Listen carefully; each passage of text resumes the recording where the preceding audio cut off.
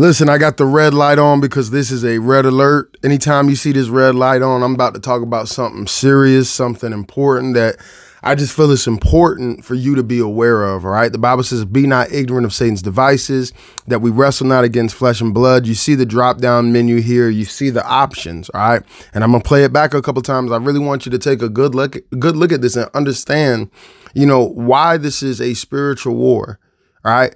It's not enough to, sign these legislations, right? Like Obama did and say, okay, you guys can get married. You guys want to love each other, right? That's not enough. They're trying to spread out and branch out and make you, all right, confess the lie out of your mouth. Please understand, it's a big deal. A lot of teachers are dealing with this, right? You got to use my pronouns. It is a big deal because what they're trying to do is God made them male and female and said it's good, right?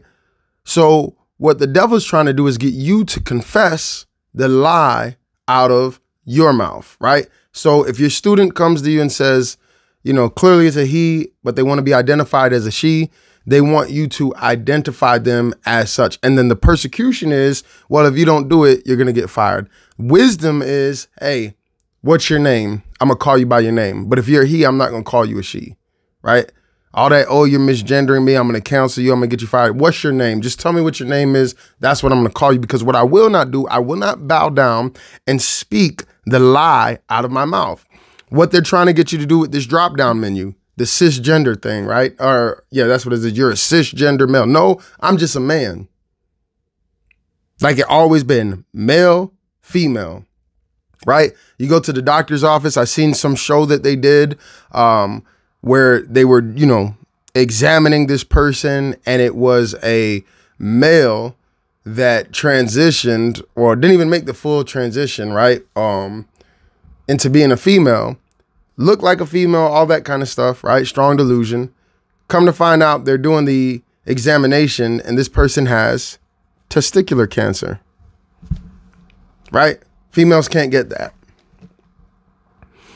So the delusion is we're going to put this drop down menu and it's no longer male or female, right? We're going to label you and you're going to start saying it. You're a cisgender male. You're a cisgender female. Or you're all of these other things because they're trying to force it on you. It's not enough that they just do what they do in the privacy of their home. No, we need you to acknowledge the lie out of your mouth. Why? Because there's a spirit, an antichrist spirit that's behind this, trying to get us to bow down. It looks a little bit different, but make no mistake, don't let it be watered down. Don't think that you're just being accommodating. If you acknowledge somebody by their preferred pronouns, you are bowing down, okay? That's just a fact of the matter. You're bowing down to that demonic spirit. This is something I feel you should be aware of, pray about. Go to www.marcusrogersministries.org if you want to support what I'm doing in Chicago, because, hey, I'm going hard, and this is just the beginning. Love you guys. Be blessed. Be encouraged in Jesus' name. Don't bow.